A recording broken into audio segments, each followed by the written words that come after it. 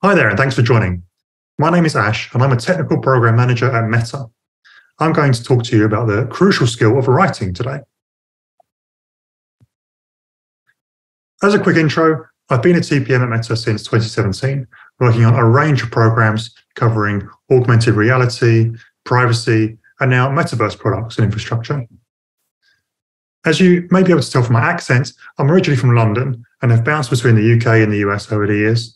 I came to Meta after a career in the gaming industry. I started out as a software engineer on centralized platforms, transitioning to developer relations to help partners use those platforms, and then to more TPM-like roles to build and launch products and services throughout my career. But let's move on to the main topic. As a TPM, communication is a huge part of our job. We constantly need to explain a vision or idea, understand someone else's point, and aggregate information from various sources. We want to get buy-in from others, remove ambiguity, and help everyone keep executing in the same direction. Writing is probably the most scalable way to share a message, so this is the method you'll likely use the most in your communication. We'll discuss some more why writing is important, cover some principles to keep in mind in your communication, and talk through a working process when writing with tips on doing it well.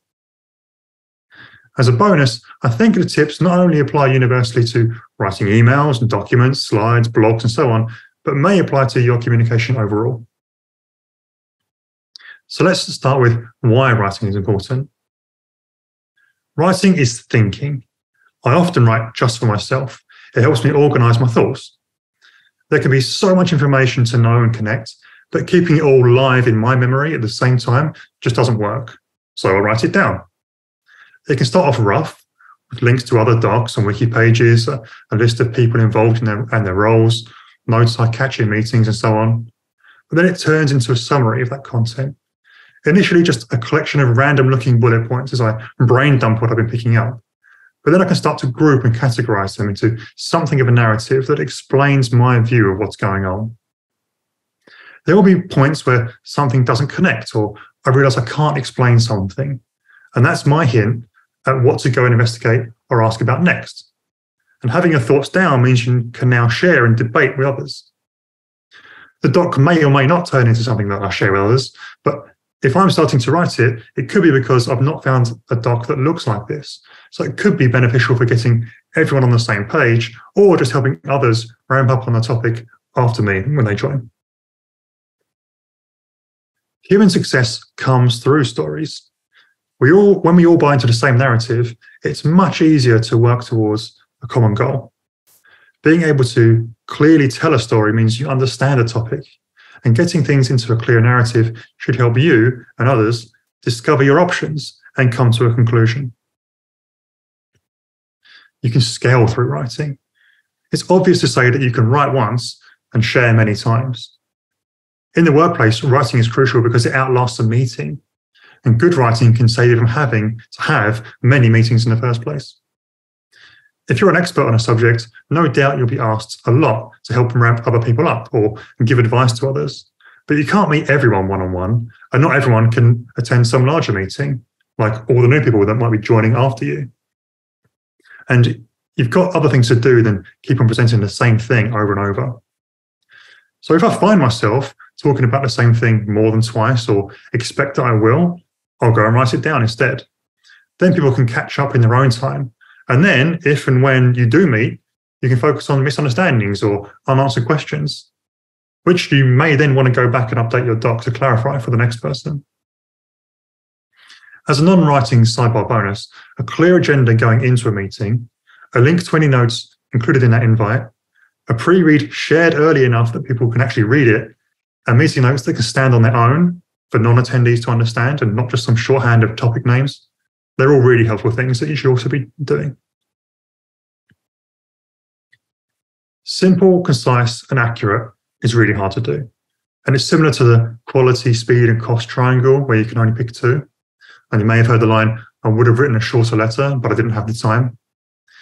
So really, you may end up with the 80-20 rule, where you end up spending most of your writing time on the proofreading and editing to get the doc just right. This does take time, but the artifact you end up with is a tool that can save you time and energy going forwards. And realize that you will spend much more time thinking, writing, and editing than any one person will spend reading your piece. But by doing this, you save them a lot of time, allowing them to quickly ramp up. And this compounds with the more readers there are. You may be able to repurpose this content in multiple ways too. For instance, getting that simple elevator pitch intro down can then go into future status updates, the front of your project wiki, or any leadership presentations. And that saves you time prepping those materials each time and can help you fend off having to repeatedly answer basic questions. So that's why we write. But now some things to keep in mind about our content. Know your audience. You need to be able to tell your story in a way that others can also understand, where those people won't have the same context and experience as you. If you're writing a note for your team, acronyms may be fine. If you're writing a wiki page for partner teams, then you at least need to link off those acronyms to a definition somewhere. Readers can then skip the parts they know or can quickly go and research the things they need to catch up.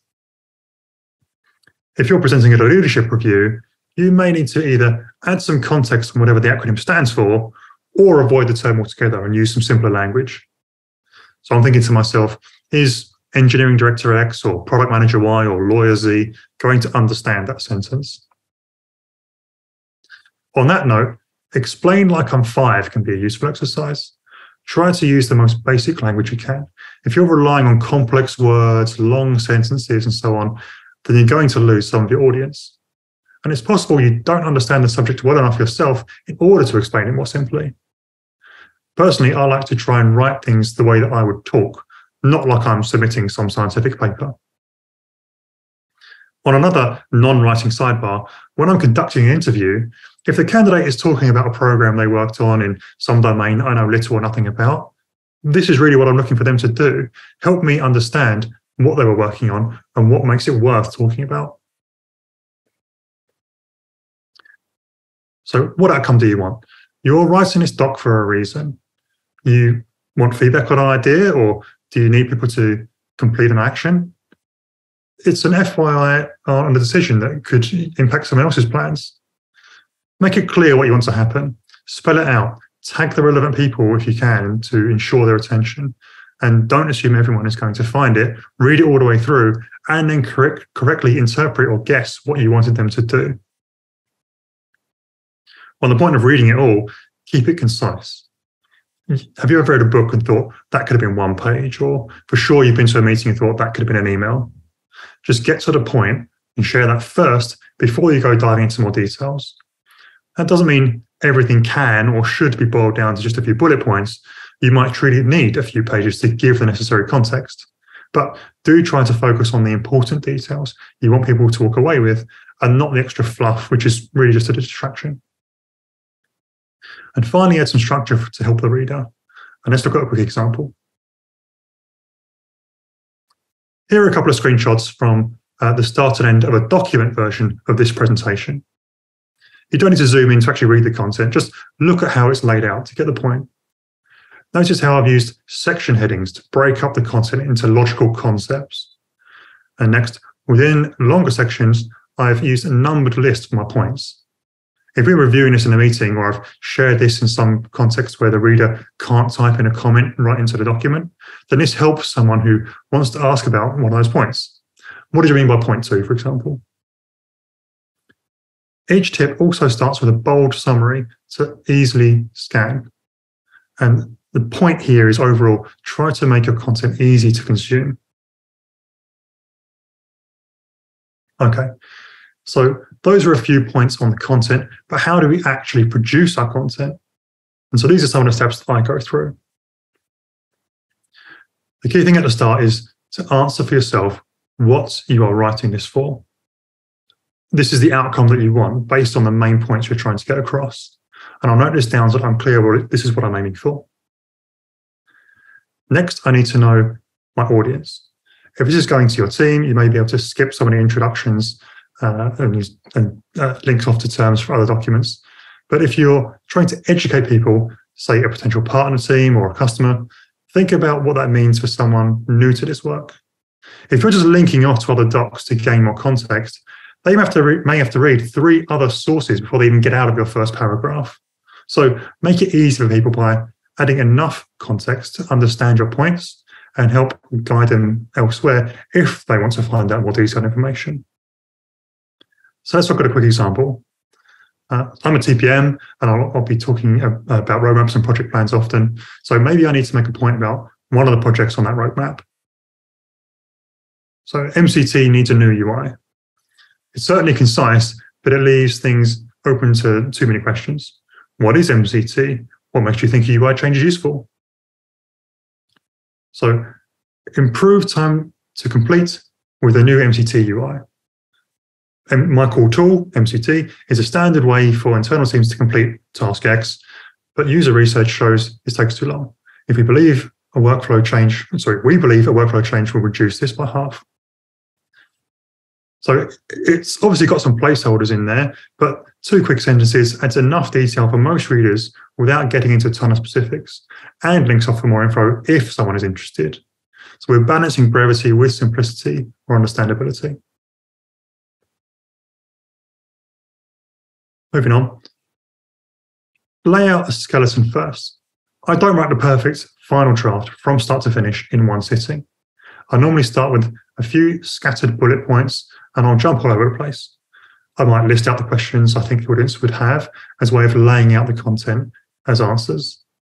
Eventually, I'll feel good that I've got the major points out of my head and can start to order them. And having got something of a structure down, I'll start connecting the points and filling in the details as needed. Writing something that is short, accurate, and simple to understand can be very difficult, as I've said.